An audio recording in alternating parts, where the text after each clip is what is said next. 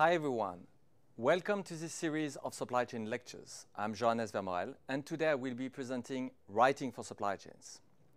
For those of you who are attending the lecture live, you can ask questions at any point of time via the YouTube chat. However, during the lecture, I will not be reading the chat nor answering the questions. I will be getting back to the chat at the very end of the lecture and answer the question at this time.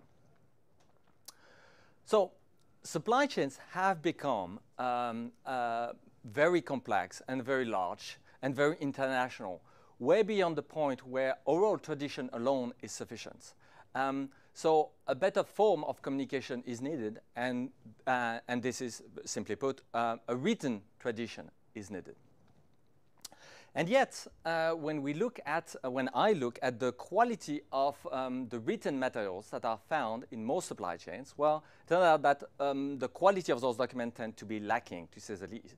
And so this problem, while it's not strictly speaking, specific of supply chain, tend to be very harmful to supply chain precisely because of the scale and complexity that are inherently involved with supply chain operations. And so the intent of the lecture of today is to outline a series of principles that can help companies to have better practices, better writing practices with the specific intent of improving, in turn, their supply chain practices. And also, a fair share of those principles are not, strictly speaking, again, specific of supply chain. However, they happen to be of prime interest to supply chain precisely because supply chain is what it is and that it's something that is very complex. So indeed, first, when it comes to better writing, it starts with better English writing. And here I'm afraid that I might not be, myself not being, a native English speaker, not being probably the most competent person to carry such a lecture, but I will do my best nonetheless. And here in this area, I would like to present a very short book, The Elements of Style of William Strunk, that is an all-time classic, and probably a fair share part of the North American audience of those lectures is going to be already familiar with this book. And being a non-native English speaker, I would actually recommend this book to my entire audience. It is a fantastic read, and it's probably one of those books that have served me, I would say, the most from a professional perspective during the last 2 decades. And so, and in this book, the author outlines a series of very simple rules, such as, for example, omit needless words in sentences, omit needless phrases in paragraph, omit needless paragraph in text. And those rules, although they are very simple, they are also very frequently overlooked. And when you overlook the sort of rules that are outlined in this book, you invariably end up with, I would say, text materials, written materials of very low quality. And so, and by the way, for a book that puts a lot of emphasis on simplicity, I can't help to notice that from one edition to the next, the book itself has not gone any simpler. And actually, the last edition that was published almost 50 years after the passing of the original author is twice as large as the original edition. So that's typically one situation where I would actually recommend the very, very first edition, which I believe to be the best, actually. So complexity is at the core of supply chain. As we define in the very first lecture of this series of lectures as supply chain being the mastery of optionality in the flows of physical goods, supply chain pretty much by design intersects a whole series of parties, from clients, suppliers, sales, production, procurement, transport, all of those logistics, etc., etc. All those parties, a line of dialogue needs to be maintained with all of those parties at all time. I mean, at all time, at least I would say on a daily, weekly basis. And here we see that all traditions tend to be quite weak in this regard. And by the way, when I say oral tradition, from my perspective, email and chat are also part of the oral tradition, if only because with email and chat, it's basically write once, read once, and dispose. And that is very different from, I would say, a written tradition where a piece of text is written with a great amount of care, with the intent of having this text reread as such by many parties many times over time. And so, so we have tons of we have a line of dialogue to maintain with tons of parties. There are tons of elements that need to be routinely discussed, and we have one more problem, is the evolution of the job market itself. During the last 2 decades, the job market has evolved, and as an element of anecdotal evidence, the median tenure at Amazon and Google is nowadays only a little more than 1 year. And this figure is not actually inconsistent with other parts of the job market. If we look at, in France, for employees that are less than 30 years old and who have an engineering degree, the median tenure is only 1.5 years. So you see, we, at present time, 2021, the world is very different from the second part of the 20th century, where people were joining a company with the intention of basically doing their entire career in this one company. People nowadays rotate in and out of their job position fairly rapidly. I mean, for all intent and purposes, and for the sort of jobs that are of interest here from a supply chain perspective, we would say with a median duration that is 2 years or less. And so the problem that we have is that we have a line of dialogue that needs to be maintained, and both the people that are inside the supply chain and people that are outside the supply chain will rotate in and out of their job position basically every 2 years.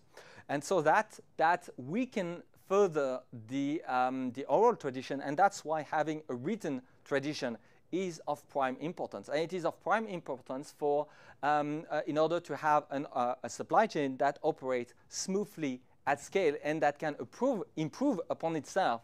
Although people most of the people who are working now at any point of time in a given supply chain 5 years from now will only be a minority, because most of those people will have gone somewhere else in the marketplace. And that's the sort of principle that we need to establish. I would say a powerful, efficient written tradition is really the topic of the lecture of today. So this lecture is actually the 5th lecture of a long series of lecture, and this is part of the 2nd chapter in my series on supply chain. So during the first chapter, I presented my views on supply chain, both as a field of study and as a practice.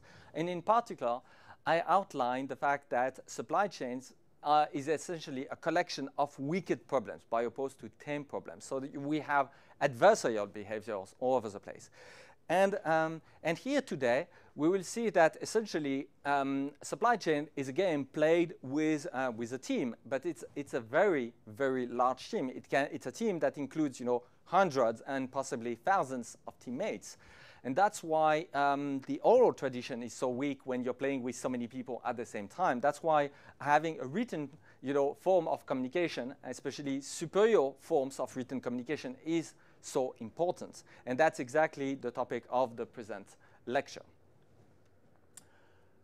So first, it is of interest, as usual, to have a look at what science has to say on the matter. And if we want to understand what does it actually mean to have a superior form of writing, well, it is of interest to first understand what does it mean to actually read. And here, there is a very, very interesting usability study that was conducted by Jakob Nielsen in 2006.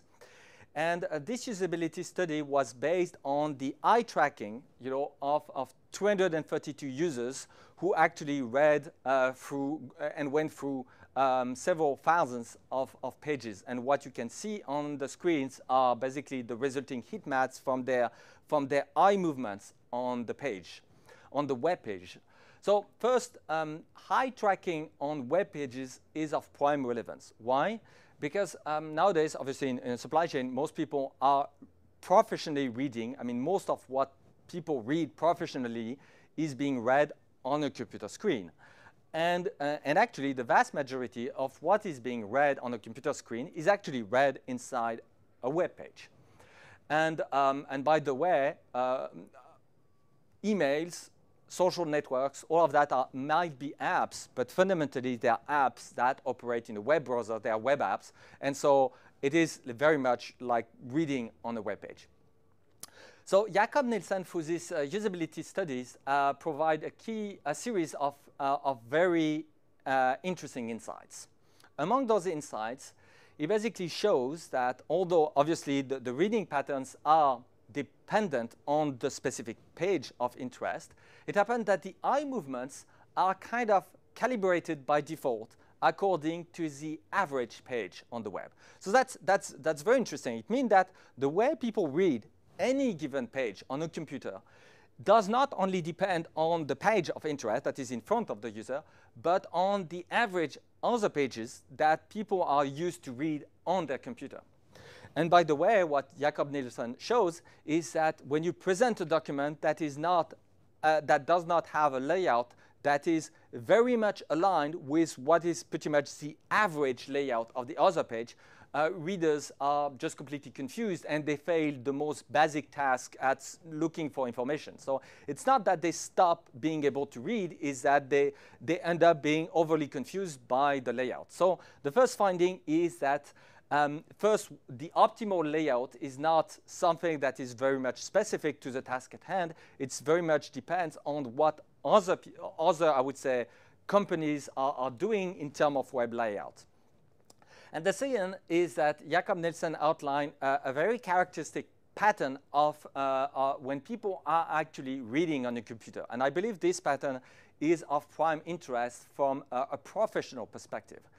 The pattern is that people essentially read from with the first eye movement is a brief horizontal scan from left to right, followed by a brief vertical scan from top to bottom, followed by the series of secondary horizontal scans, again from left to right. And if you draw, the symbol, that would be one scan, one scan, one scan, and it draws an F, hence the F-shaped reading pattern.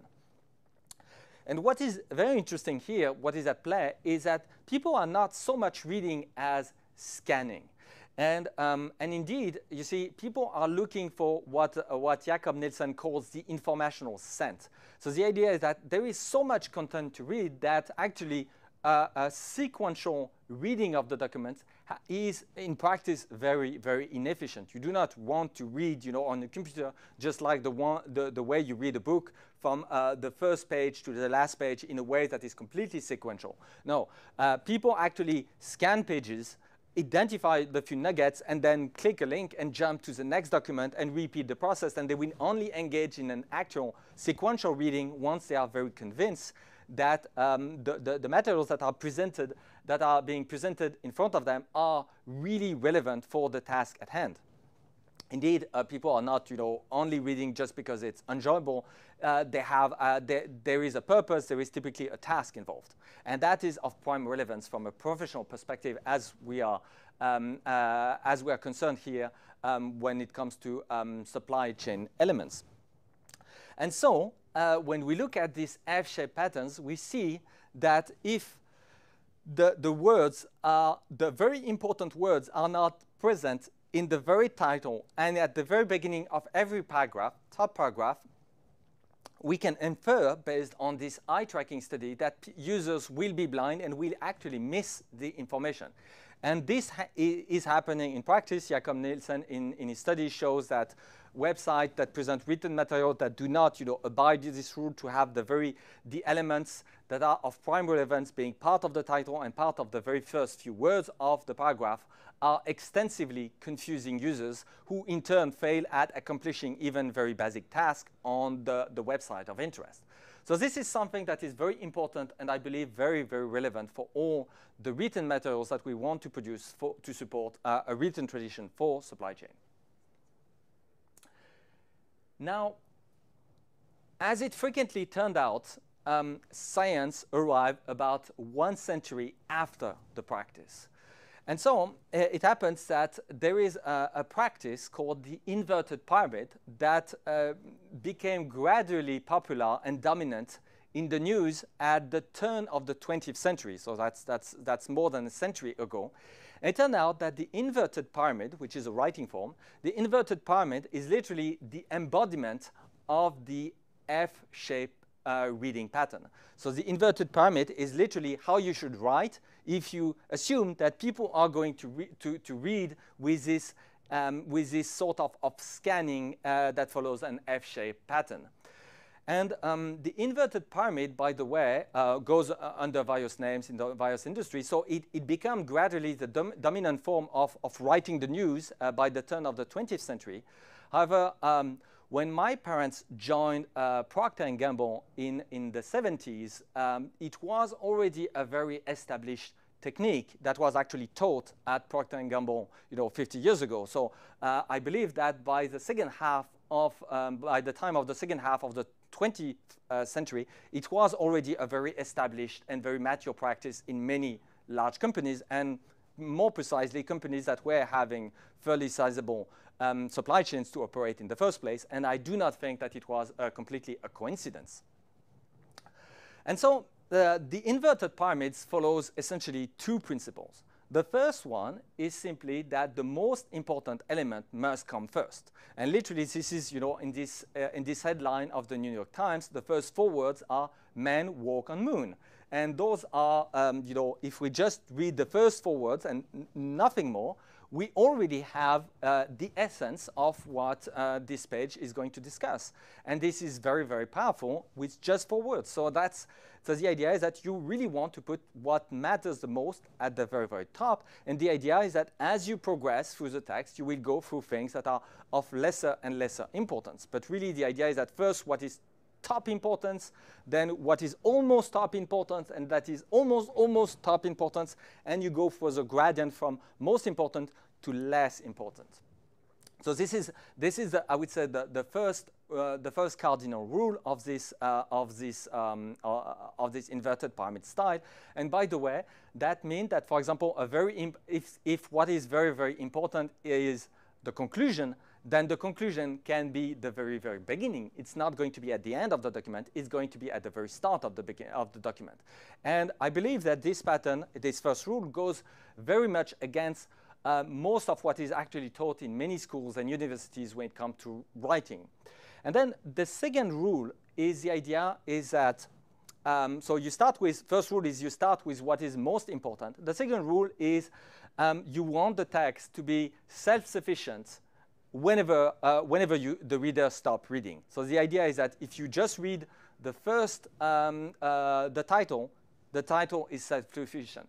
If you read the title and the first paragraph, it is self-sufficient. If you read the title, the first paragraph, the first page, it is self-sufficient. So the idea is that you write the document in a way that the reader can decide themselves when they want to stop reading. Knowing that you start with the most element, you do not control how much interest the reader has in your document. So you want to make really sure that you give the opportunity for the reader to stop reading when they want, and the bulk of the most important part of the message will have to be treated. So the reader knows that there is nothing that is more important that he hasn't read or she hasn't read already when this reader stops reading the document.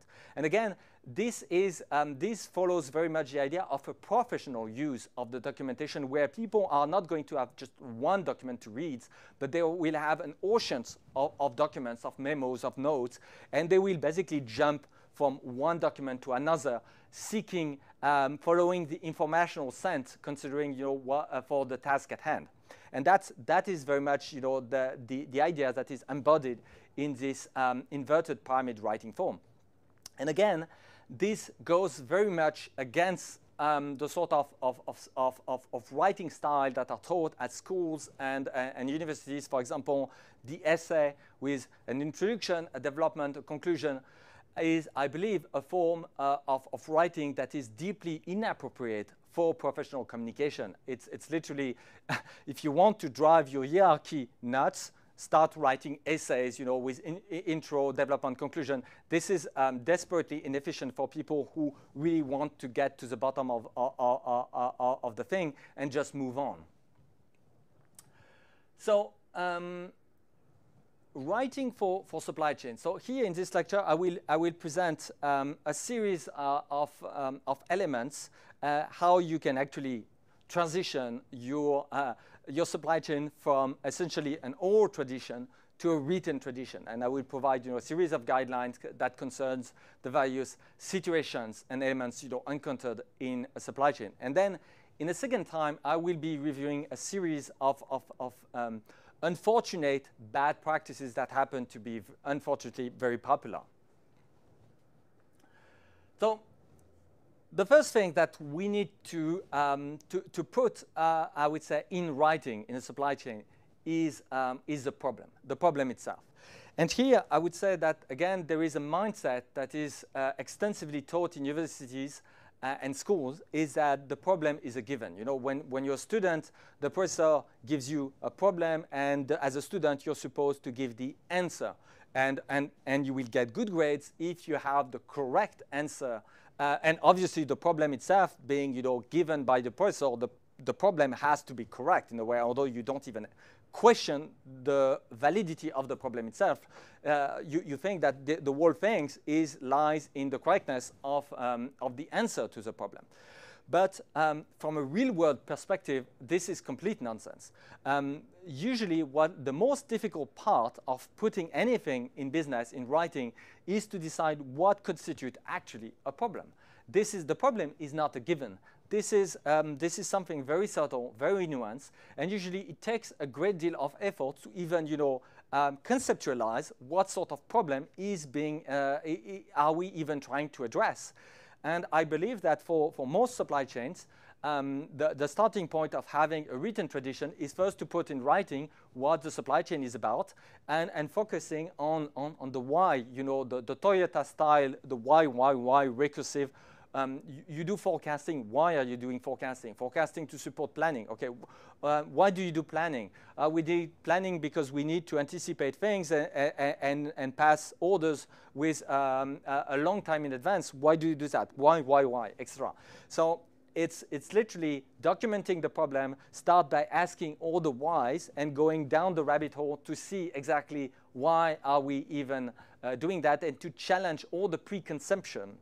And here, it is very tempting, to circumvent entirely the problem of putting the problem itself in writing, because it's actually very tough, and it's very difficult, and you're most likely going to antagonize many people doing so. You see, that the thing is that defining a problem is not going to please everybody. Remember that supply chain is at the intersection of a lot of people and a lot of parties. And when you start touching the very definition of the problem, it has a political element to it. I mean, political, and defines the very structure of the company you're operating it. And by the way, there is also, but it has I would say, a silver lining to it. Although it is very difficult, it is typically politically sensitive, is that when you start putting your supply chain problems in writing, what you do not understand about your company, and what you do not understand about all the other parties involved, procurement, production, marketing, sales, etc., will become much more apparent to everybody. So, and that's a good thing, because it means that if you start putting all those elements in writing, well, the sort of things that you're already doing wrong, because you can't even properly think the problem in the first place, and that becomes apparent when you start to write about the problem, will become apparent, and then other people will have the opportunity to challenge you on that, and for, I would say, the greater interest of the company. Then the second thing is the data, and I think it's a very reasonable proposition to say that most modern optimization techniques for supply chain, predictive optimization in particular, but not limited to, are extensively dependent on data. And as we have seen in the previous lecture, data in a supply chain doesn't fall from the sky. It is not, there is no such thing as a data set that could be ready-made for data science. The data that exists comes from pieces of enterprise software that have not been engineered with the idea of doing data science. It's not the ERP, which should be named, ERM, Enterprise Resource Management, has not been designed to do data science. It has been designed to operate the company more efficiently with a higher degree of productivity, with a higher degree of reliability. And so the sort of data that you get is, it's not that the data is bad. Very frequently is that the data is just what it is, and it is actually badly documented. And so probably the second stage of establishing a written tradition for your supply chain start by actually documenting in writing all the data. And here, the idea is that the thing that is the biggest challenge is frequently to establish the semantic of the data and what sort of purpose does it serve from a supply chain perspective. And so remember that we are talking of enterprise systems that may contain hundreds of tables. And in every table, we may have dozens and potentially hundreds of fields. And every single field, in every single table, a field is basically a column in a relational system. Every single field needs to be documented. And it's a semantic that you will establish. And when we are looking at, for example, the semantic of an order date, what does an order date actually means? You see, it is very, very ambiguous. For example, an order date can be the date when the order was created in the system. It can be the date where the entry was last modified by a user. It might be the date at which the order was actually approved by someone in the company. It might be the date at which the payment was made. It might be the date at which the supplier acknowledged receiving the order, etc., etc. There might be like 20 different interpretations. So whenever you see a field such as order date or anything in a piece of enterprise software, this field is very deeply ambiguous. And again, the semantic lies in what people are doing with this column, not what is actually documented by the software vendor. And by the way, if we go back to one of the previous lectures that I had in this series of supply chain lectures, the one about experimental optimization, we see that the semantic is essentially a theory that you have about the nature of the data. It's a theory. It is, and thus, the only way to know whether your theory is actually correct is to put it to the test of the experiment. And so one of the fallacies when it comes to the documentation of the supply chain data is to think that this can be done in isolation with regard to the decision-making process of the supply chain. This is not the case. It's only by actually building a set of numerical recipes that generate supply chain decision that you can put your theories, which are the semantic that you believe to be true for your data, to the test. Until you've done that, well, what you have is unproven theories about your data. Then the next thing that needs to be documented is the product. So remember, again, in one of the previous lectures, the one that was titled Product-Oriented Delivery for Supply Chain.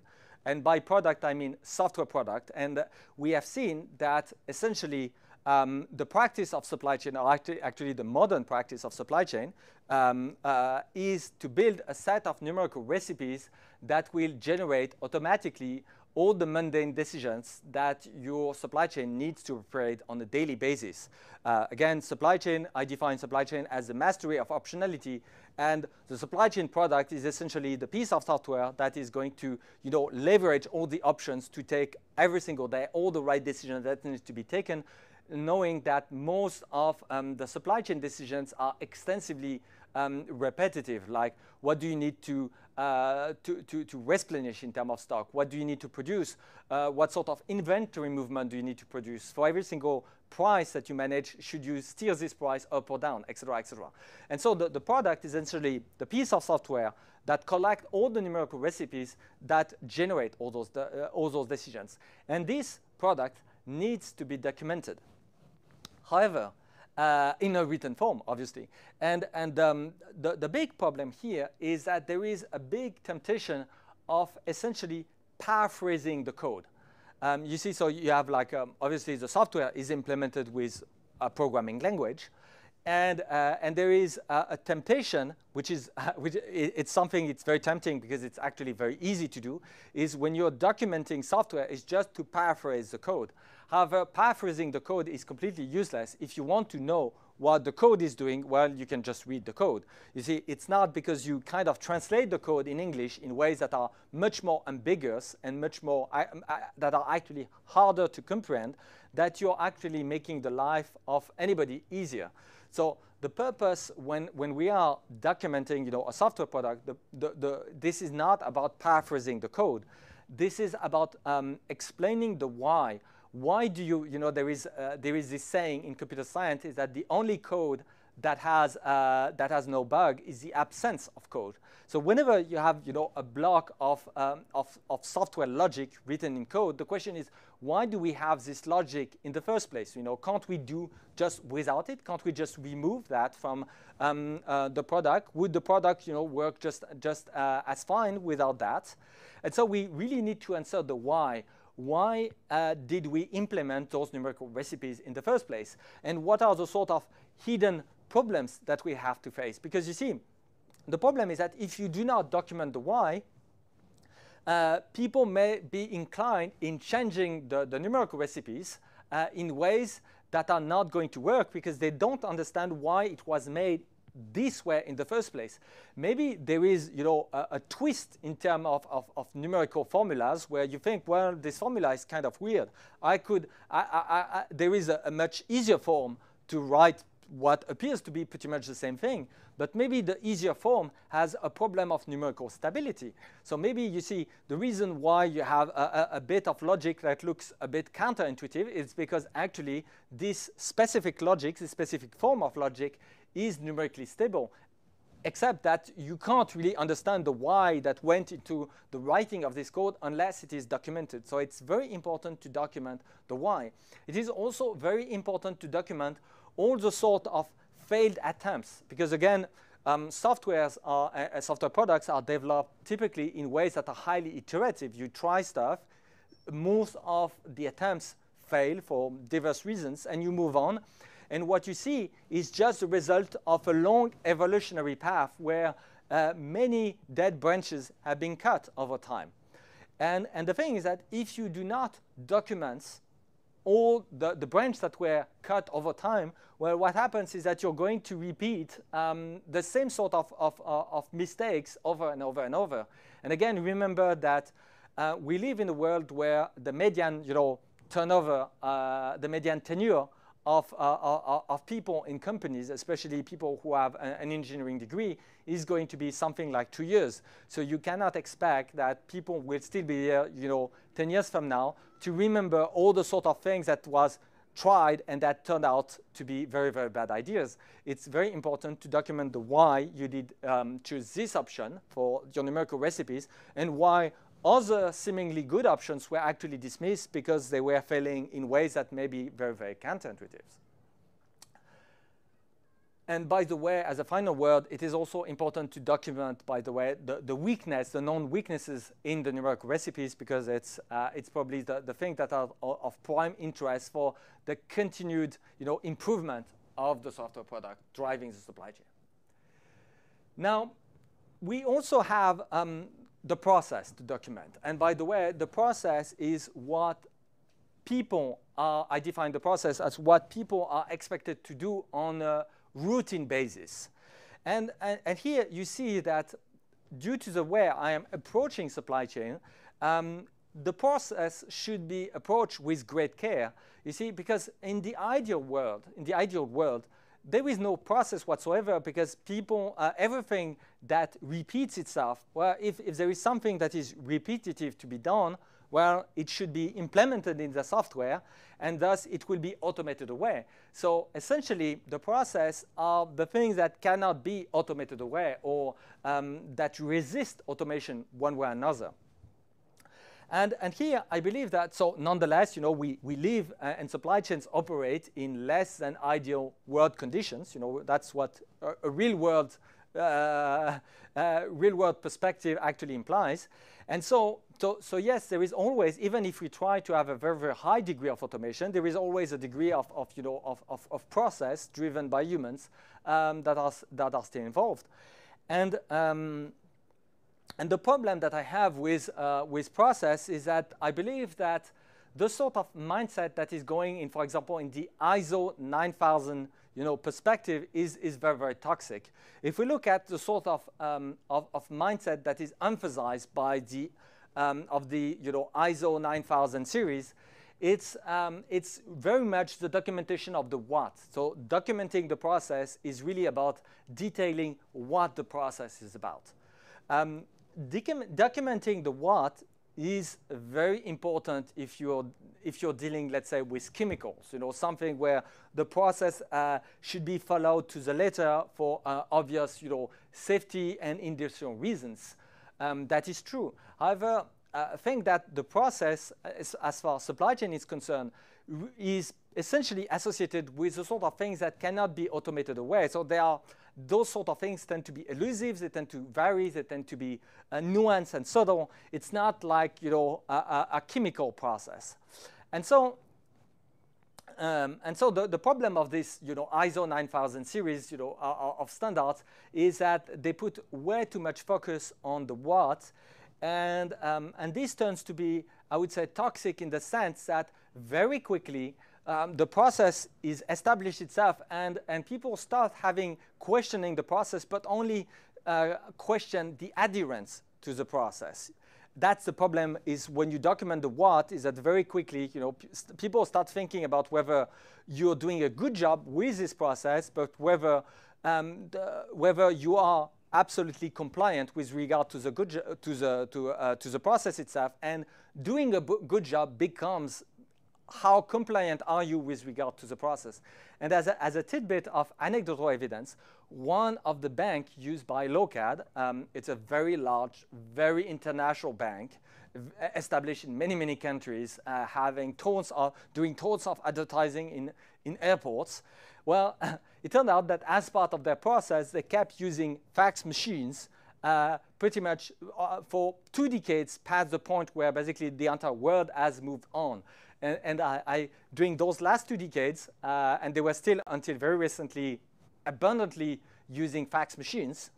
And when I was asking, I was saying, well, we have to be compliant with our process. And you see, that's the problem with the process, is that when you establish a process, the process tend to, always kind of a bureaucratic core to it, and it tend to outlast its usefulness. So when I say documenting a process, I say you need to really pay a lot of attention to the why, and to understand what were the key reason that drives you into the establishment of this process in the first place. And it's very important to remember the why, because when the why for the process evaporates, and that can happen, when technology evolves, there are all sorts of problems that just do not happen anymore, all sorts of needs that don't present themselves in the same form anymore, when basically the initial condition that triggered the emergence of the process in the first place, when those conditions are gone, then the process should cease. And that should be really what goes first and foremost into the documentation of the process, is the why, to make really sure that this process is extinguished when it ceases to be relevant. Again, it's a matter of efficiency, and supply chains being large and complex, and to a large extent, that is quite unavoidable, bureaucratic. We need to pay a lot of attention to those elements. And so, to sum it up, when we think of moving a supply chain from an oral tradition to a written tradition. And the compilation of all those materials should be put together in what is typically referred to as Lokad as the manual, the big book of the supply chain. And this big book is going to be the consolidation of the problem, the data, the product, the process. And it may, and it happens to be, at Lokad, when we are looking at large clients who operate, large supply chains, this manual may be several hundred pages long. So it is, I mean, again, supply chains are very complex. There is tons of things that needs to be documented, tons of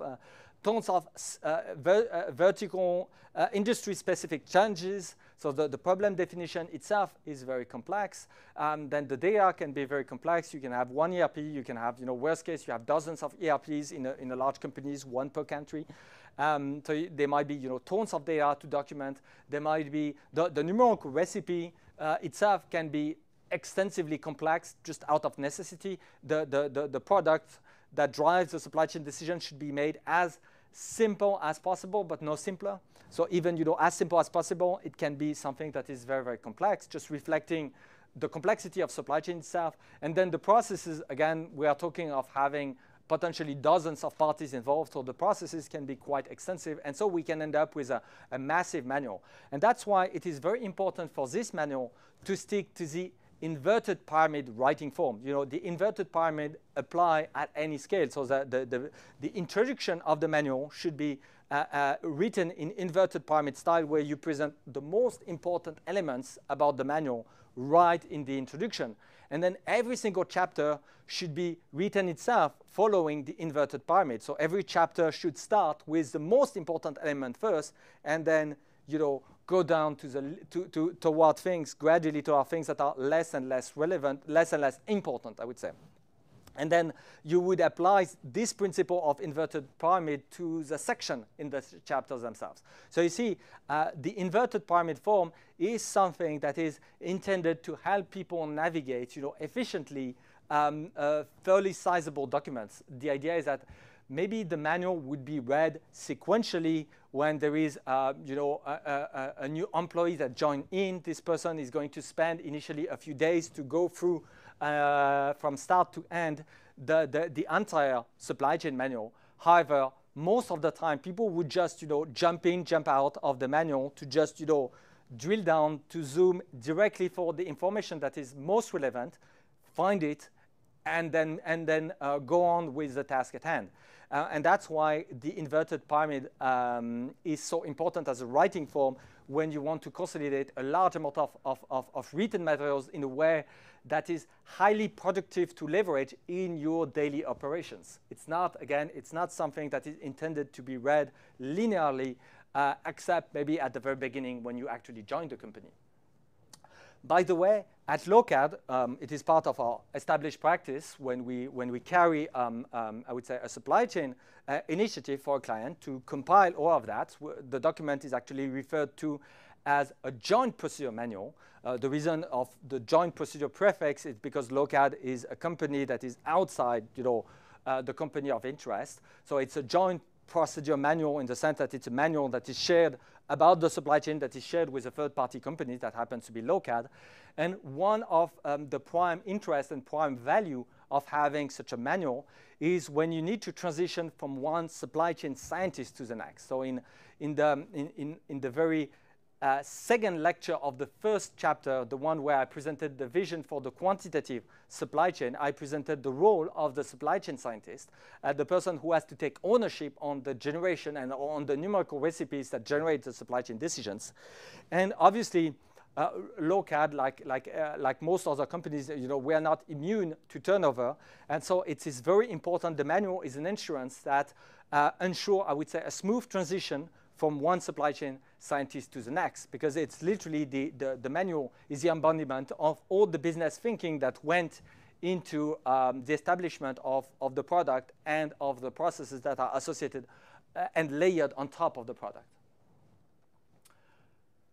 So when it comes to written materials, there is plenty of leeway to do plenty of wrong, and it is fairly easy to produce written materials of an exceedingly low quality. And there are a certain list of, I would say, of anti-patterns that I would like to point out. So, by the way, we briefly touched the notion of anti-patterns in one of my previous lectures about negative knowledge about supply chain. It's negative knowledge represents the sort of things where you know that there is kind of something that is widely perceived as a solution, a practice, yet in practice, this solution turns out to be harmful, to the company that engage in this practice. And that's what anti-patterns are about. It's sort of things that are done by a lot of people, but it's actually it is actually harmful for the company, and it needs to be avoided. So let's review the sort of bad practices of anti-pattern that are most harmful to supply chain in my experience. The first one is happy talk. So happy talk is characterized by a form of corporate speech that is almost entirely devoid of information. So you have, a piece of corporate writing that is almost pure noise and no information whatsoever. And I believe that it's the natural consequence of seeking consensus. You see, when people, we are social beings, humans, and we don't try to antagonize the people we work with. That's very natural to want to play it nice with all the other people that are surrounding you. And so, by default, people, unless you're a complete psychopath, most people would seek something like a consensus. And the problem, the specific problem of supply chain is that supply chain is at the intersection of so many parties, production, sales, marketing, procurement, purchasing, etc., etc., etc. You are at the intersection of so many parties that if you seek complete consensus across all those parties, you end up with the smallest common denominator that happen to be almost virtually nothing. So that's the big problem. And here, so it's very, very tempting to basically then say nothing, because whatever you say is going to antagonize somebody somewhere. And so when people start to realize that, then the happy talk take, I would say, another form that is even worse than just saying nothing, is that people realize that if they say anything, it will, it will go badly for them, or they will antagonize people that they don't want to do. And so the next stage consists of actually saying what you can say without antagonizing anybody, which is just to say positive things about yourself, and your team. And then it becomes a sort of virtue signaling exercise where essentially corporate communication becomes pieces of advertising that just promotes whoever is actually writing the copy. So obviously, all of that is completely not aligned with the corporate interest of actually improving and doing anything good for the supply chain itself. So as a litmus test, I would say, to detect happy talk is whenever you see a piece of corporate writing, just ask yourself the simple question: could I take this piece of text, put it in another division or even another company, and would this piece of text be equally relevant in this other division or in this other company? If you can find a piece of text that when you see that basically you could move this text to another division or another company and it would be equally relevant, well, the odds are super, super high that it's like pure happy talk and that it's actually relevant to another company just due to the fact that it doesn't say anything. So because it doesn't say anything, it's kind of relevant to every single company on Earth. So the solution is essentially courage. I mean, you need to stand for something. There is this saying that if you don't stand for something, you will fall for anything. But fundamentally, you can't please, supply chain can't please everybody. Supply chain is essentially an art of trade-off. If you please to the utmost sales by having completely sky-high service levels, So yes, you have an excellent quality of service, but you will not please finance because you generate so much waste and so much dead inventory in the process. If you want to please to the extreme, production, and that it's whatever production says, then it may be things that are not exactly aligned with what get traction on the market. So it's not going to fit what people are selling and what the marketing is pushing. So you see, supply chain is essentially a trade-off between all those parties, so you can't please everyone. And so you have to basically establish the fact that it's a balance. And so yes, to some degree, you will antagonize all the parties involved, although the point is not to antagonize those parties, it's just to reach a trade-off that is as much profitable as possible for the company. So then, arcane naming. Arcane knowledge is a time-tested, I would say, practice to hold a bureaucratic power in an organization. This is very ancient. I think it's probably a technique that is thousands of years old. And by the way, supply chain being what it is, the mastery of optionality is fundamentally, a practice that is established at the management level. I really differentiate supply chain and logistics. And I really define supply chain as the mastery of optionality. So it is essentially a management layer. And thus, at its core, there is a bureaucratic element that is unavoidable. You see, it's a bit the glue that holds the company together. It cannot be avoided. But it is very important to recognize that at the core of the supply chain, we have a core of bureaucracy. And so it is very tempting and very easy to get to the slope of arcane naming. And you don't need a grand plan for that. You just have to be lazy. And actually, it will only reinforce the elements of arcane naming. Why? Because if you're kind of lazy when it comes to naming, then you will end up with names that are badly chosen and that are pretty much opaque. And interestingly, this opacity, although it is not the prime intent, it is just the result of I would say, of a certain degree of carelessness in these regards, will be granting an extra, layer of power to these elements of organization. And by the way, as a litmus test, you can check whether your organization, how many acronyms are actually used in your organization. From my perspective, is that the propensity of using acronyms goes, hand in hand with the amount of I would say, arcane power, wielded inside the company by bureaucratic parties. Companies that try to stay away from bureaucratic power try to minimize those sort of super opaque acronyms that are only reserved for the initiated in a way. So. And those names, I mean, they are not just a problem. Those arcane names are not just a problem just due to political issues.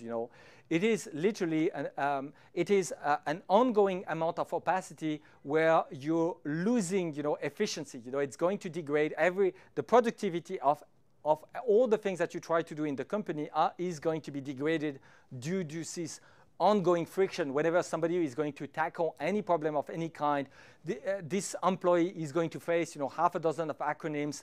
And even if you have, a very nicely organized manual, this person will be always going back to the glossary section of the manual to figure out what those acronyms are actually meaning. And it's all going to be very confusing and a degree of, so there is a real element of actual operational efficiency. And even more importantly, I believe that, as I pointed out, in this first series of guidelines, positive guidelines about establishing a written tradition, the most difficult question that needs to be answered is the why. And it is already so difficult to answer in written form a why question as opposed to a what question, that any degree of confusion, for example, by having improper names, is really making the question even harder to answer. So having proper names is really absolutely essential in order to make sure that it is to reduce the amount of ambient confusion in a space that is the one of the supply chain that is very, very complex already by design. So the solution is essentially good names. And there is no mystery. It's a lot of work. There is a saying in computer science that there is only two exceedingly difficult problems in computer science. The first one is cache invalidation. And the second one is variable naming. So that, that connects to that. It's finding good names is very, very difficult. It takes efforts. And those things, it's not unreasonable to spend 1 full hour to actually find a good name for something. This is not a waste of time. This is very important. So health bullet. This is another sort of problem. And here, the thing is, slides, as found in PowerPoints, very rarely have the qualities that you would expect from a piece of text. And by the way, this is not a problem of format. This is not a problem of having the text presented in landscape mode rather than being presented in portrait mode. This has nothing to do. The crux of the problem is what I would refer to as a sort of graphic writing that is typically characterized by a heavy usage of bullet points.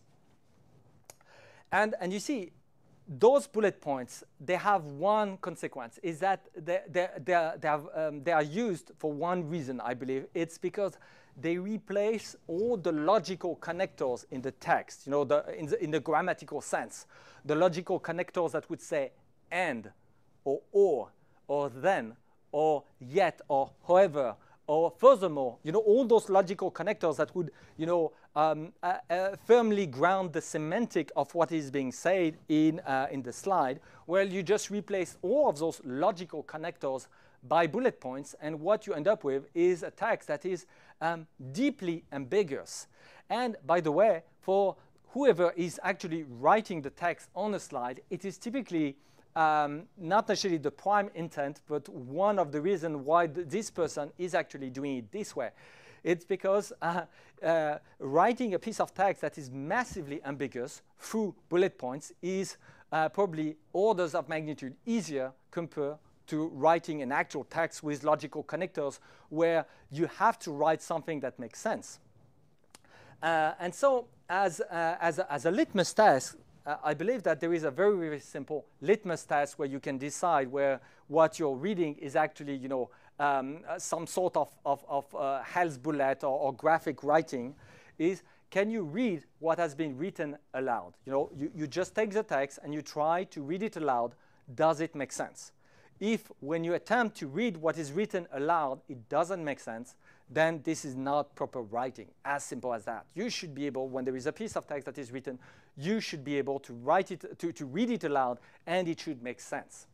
And by the way, there are other forms and variants of graphic, graphic writing. Those 2x2 diagrams, such as the sort of SWOT, strength, weaknesses, opportunity, threat, diagrams, all this sort of nonsense is typically just like bullet points. It's the sort of things that are very easy to produce, that are super deeply ambiguous, and that convey very, very little information. So the solution here is very simple. You need to just write phrases, as simple as that. And by the way, there are very successful companies, like, for example, Amazon, who have, I would say, a massive distrust of slides, of the slide format. And for example, one of the practice that has been established for probably more than 2 decades at Amazon is the idea of the memo. So whenever there is a meeting to be started with many people involved, many being like 4 or more, a memo will be written prior to the meeting. It should be just plain text, nothing fancy, maybe an illustration if you have like a graph, but this is it. It should be just a plain text memo, and the meeting will start with something like 10 minutes of silent reading. So all the parties involved will actually join the meeting, start by reading the memo, and then the rest of the meeting will just be discussing what is actually written. And I believe this sort of technique to be very, very efficient. And that's, by the way, a technique that I've been using with the key management of Lokad for a very, very long time. I believe it is very efficient. Another, and that would be my final anti-pattern, is droning. So droning is when basically people in a company operates as corporate drones, and they pretend to be corporate drones instead of actually being humans. And I believe that is something that emerged very naturally from a very misguided intent of wanting to play the act of being part of a large corporation. You see, a lot of people take being part of a corporation way too seriously. And I mean by that if you take yourself too seriously, well, you end up with communications that looks like as if it was written by robots to be read by robots. And let's be honest, supply chains can be boring at times. Not all those things are exceedingly interesting. A lot of stuff when it comes to documenting, hundreds of fields that originate from a piece of enterprise software. This is not exactly something that is particularly, interesting or exhilarating. So the job itself can be very mundane and can be very boring. And that's fine, that's fine. But if you double down on the boring aspect, by having a piece of text that is written as if you were like a complete drone, then you end up with something that is so incredibly tedious that the mind of the reader switch off. And you see, this is a problem, is that can you consider that a piece of text is correctly written if whenever somebody attempts to read the document fell asleep, intellectually speaking, halfway through the text because it's so incredibly tedious? So the idea is that obviously this is, those are corporate materials. We are not going to crack jokes. But it is authorized to have stupid robots, as I do on this slide, in your documentation. It's okay. It's not a corporate crime to have a tidbit of humor. You have the right to present the elements in ways that are going to pique the interest of your readers. And if you do that, well, it will actually make the text better in the sense that it will be more efficient to convey whatever message you are trying to convey through those written materials. And this is particularly important in supply chain because those materials can be quite extensive. And then you see, usually the default status is that, oh, why didn't you read the documentation? Well, I could not be bothered. It was just too absolutely tedious. So the solution is basically just to act as humans and to write for humans the document in your supply chain. So my conclusion for this lecture is whenever you need to transition your supply chain from essentially an oral tradition toward a written tradition. This is really a matter of efficiency at scale, and there is an enormous amount of productivity and benefits that can be reaped just by doing this transition. And the one frequent objection that I get when I present that is that people object, but it's so incredibly difficult to write text. I would say, yes, it is actually very difficult, but it's just because text makes all the challenges bubble up. It's just that all the difficulties are surfacing. You see, slides, and especially slides with bullet points, are so much easier to produce just because you are kind of circumventing the difficulty in the first place instead of taking the problem head on. So text is very good because it forces you to confront the text. And yes, maybe it will take an entire day to write half a page, writing in one day half a page about a problem statement for your supply chain. Yes, if it's what it takes to have actually a very, very good and solid, very established, half a page that really firmly establishes a sort of foundations of what is it that you're actually trying to solve for your supply chain, so be it.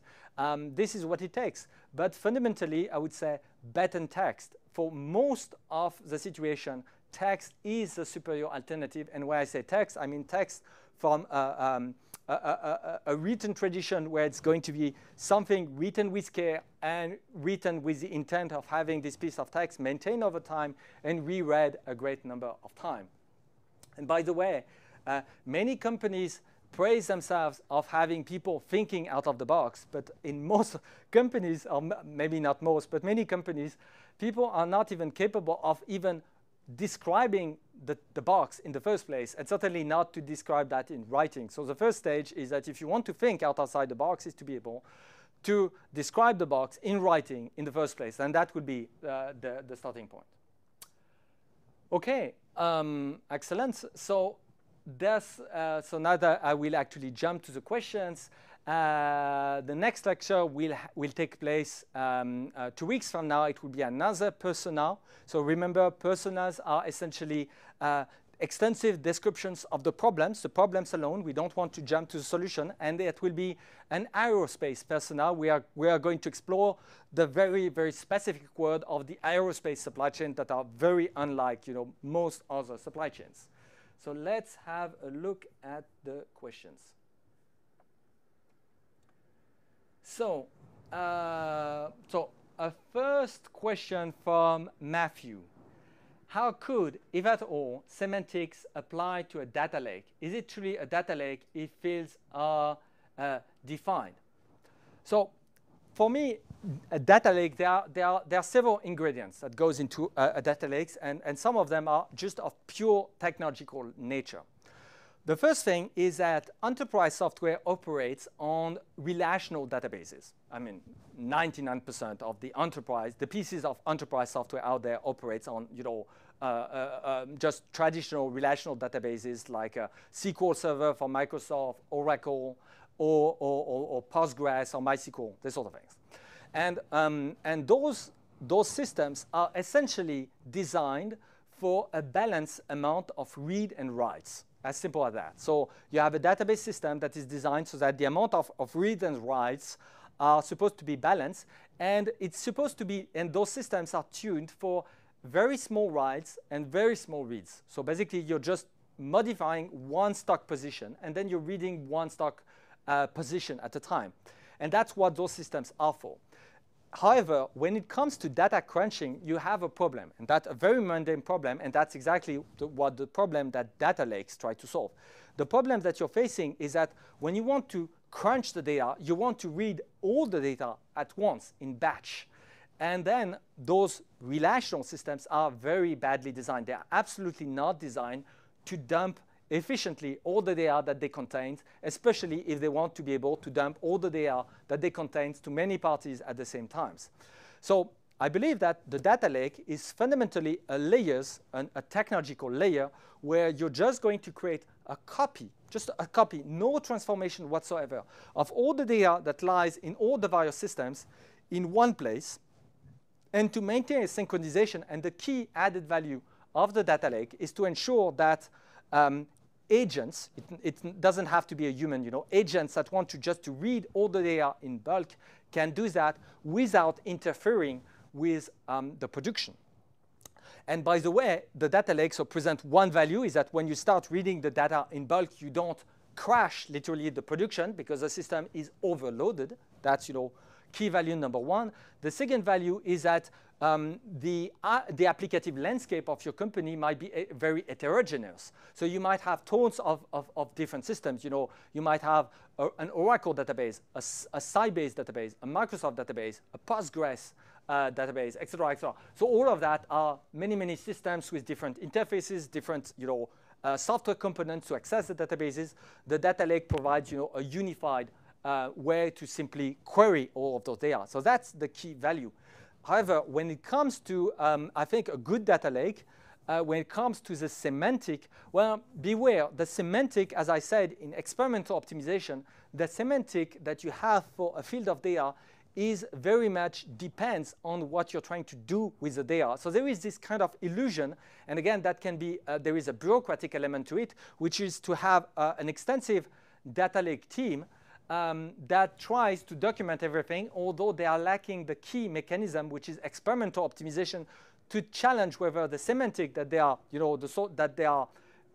writing down for every single field is actually correct. So my suggestion when you have a data lake is to keep this team super, super lean and super reduced, and just and the team that operates the data lake has only one task, and one task only is to provide a synchronized view of the production data in the data lake in ways that is technically unified, but not necessarily to take care of the documentation. Documentation will be produced by the teams that are doing something with the data. So a second question from Samir Sassi. Sometimes simple diagrams designed with automated solutions like Microsoft Vision could make our life easier and remove a huge part of data discovery workload. Do you agree? Yes and no.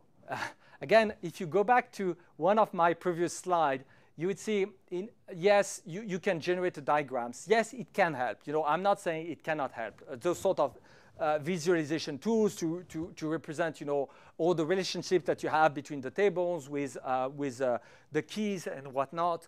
Yes, it can help to a limited extent. I'm not saying you should not be using that, but those elements are fine. You can even print a few diagrams into your supply chain manual. I think it's relevant. However, I would say if I have, they cannot replace plain text documentation. Again, remember that most of what you want to document is the why. The table diagram, that gives you the relationship between the tables and is it a key that is a foreign key for this other table and whatnot, it only tells you the what. The what is trivial to document. This is not even a problem. So yes, diagrams make it easier probably to document the what, but that was already the easiest part of the challenge. So yes, it can help, but keep in mind this is the why that is very, very difficult to document. And this is the why that should capture, probably the vast majority of your time and effort and energy. So Alexei Tikhonov, what would be your first best move to start establish those good practices for companies that start at zero? Well, it is just to start writing down the problem statement of the supply chain. It's not supposed to be a very long document. If you don't operate in a company that does something fantastically complicated like aerospace, if you have a company that does something that conceptually is very simple, I would actually start with a very clean problem statement about what the supply chain of this company is about. And that should not be more than a couple of pages. And then have those pages circulate around so that people have a chance to object. And then by actually answering those objections, you will actually make the document better and stronger, and that will give you a very strong starting point for the rest. Again, it's not necessarily something that is very time-consuming. The idea is that if you want to start a written tradition, well, it starts by just writing the first page that just describes the problem in a way that makes sense. And actually, the upper hierarchy might actually find that actually useful to even gain understanding about what their own company is about. So that would be, my starting point is that start with a very modest document and with the problem statement. Another question from Alexei Tikhonov. If you found a crappy document, let's say a forecasting procedure, how to approach upper management to suggest change or complete rewrite, because it is even easier to correct the existing one politely. Well, I believe that this is a sort of things where it's very touchy. I would not go into attacking the document directly because people are going to take it on their ego. There is this saying that in very good companies, you should be tough on problems and soft on people, but it's very difficult, and there are very few companies that can achieve that. Usually, companies are unfortunately doing the exact opposite. They are tough on people and soft on problems. So my suggestion would be to approach upper management with a sort of practices. What are the sort of rules that qualify for a good document? For example, this inverted pyramid form of writing. And I think that you can emphasize that this was already established as the superior form of writing in the 70s at Procter & Gamble. So those things are not new. This is not cutting edge. It has been, from people that really know what they were doing. It has been a very established form of knowledge for a very long time. And so you can get your upper management to a gradual understanding that those are the way to do that. And then they will probably come to their own conclusion when it comes to assess the quality of the material that they might have themselves produced. You see, when I learned first, it was a few decades ago from my parents, about this inverted form of this inverted pyramid, this form of writing. I was shocked because it was pretty much the opposite of what I had ever been told at school. So when I suddenly discovered that pretty much everything that I had been taught was basically nonsense, and that there was forms of writing that were vastly superior for professional purposes, well, it took me, it took me a bit of time to digest that, but then I started to realize that most of the document that I had produced, because I've been carrying very many projects, even when I was in high school, were actually very crappy in design. And so, I believe that many people can journey through a similar path where, if they are exposed to the correct ideas, they will do the journey themselves and realize that maybe the document that they have produced needs to be improved, and maybe they will actually ask other employees for help to do that. Okay, so, well, thank you very much for attending this, to everybody for attending this lecture. I hope that you can, for all of you who do not live in companies that are firmly grounded in written tradition, that you can actually start transition from oral traditions, and see you 2 weeks from now. It will be same day of the week, Wednesday, same time of the day, 3 p.m. time of Paris. See you next time.